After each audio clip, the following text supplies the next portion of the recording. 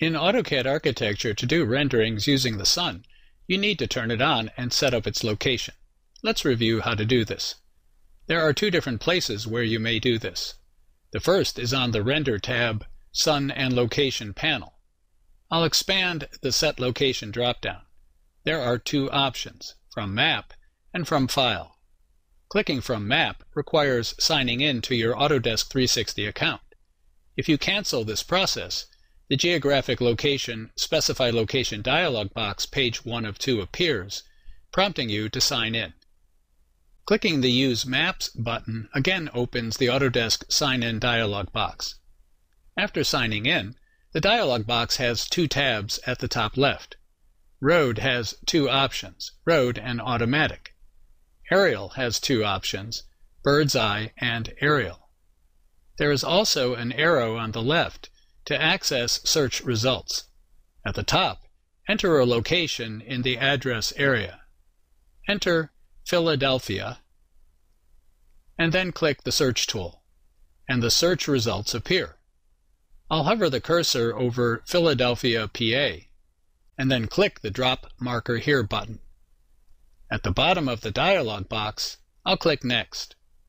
On page 2 of 2, select the GIS coordinate system closest to your location. Scrolling down, I'll click PA-S under the Name column. Click Next. At the prompt, select a point for the location. I'll pick to place the geolocation glyph. At the Select North Direction Or prompt, I'll drag up at 90 degrees and pick. After the geolocation glyph is placed, a new tab is added to the ribbon named Geolocation with two panels, Location and Map Tools. On the Map Tools panel, click the Map Aerial option to change your background. Choose among Map Aerial, Map Road, Map Hybrid, and Map Off. I'll click Map Off. The other way to set a location is from the Render tab, Set Location dropdown. Click from File to open the Geographic Location Import a KML or KMZ file dialog box. I'll click Cancel. Next, we'll set the sun status. The Date and Time sections on the Sun and Location panel are grayed out, meaning that the sun status is currently off.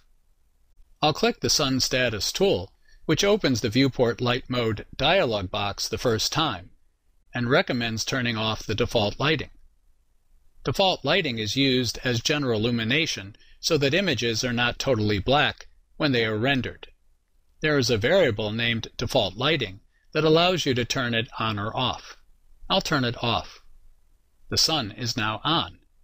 And notice that date and time are now available. You may use the sliders to adjust the date or time.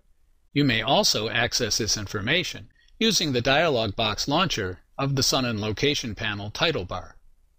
This opens the Sun Properties palette. Inside, there are a variety of settings. In the Sun Angle Calculator section, you may adjust the date and time. At the bottom, the current geographic location is listed. So you may access sun settings from both the Sun and Location panel or from the Sun Properties palette.